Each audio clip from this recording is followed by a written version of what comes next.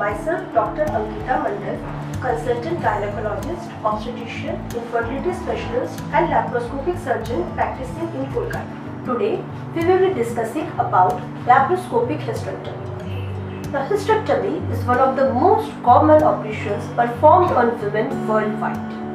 There are three routes of hysterectomy: abdominal, which is the age-old route, vaginal hysterectomy or the natural orifice hysterectomy, and laparoscopic hysterectomy. Now, in earlier days, we used to perform abdominal hysterectomy, where we used to put an incision on the tummy about 8 cm or so, and by that route we used to take out the uterus.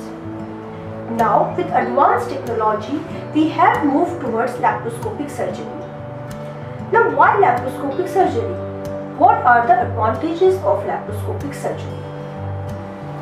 Now, what is laparoscopic surgery? In laparoscopic surgery, we put about 2 to 3 small incisions, that is about half a centimeter, on the tummy.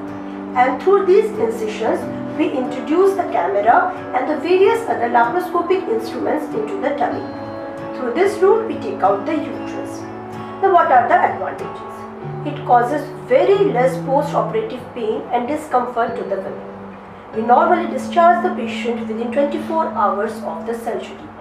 So the working class can actually resume their work within 2 to 3 days of the surgery. There are very less chance of wound infection, and cosmetically also it's better than open surgery.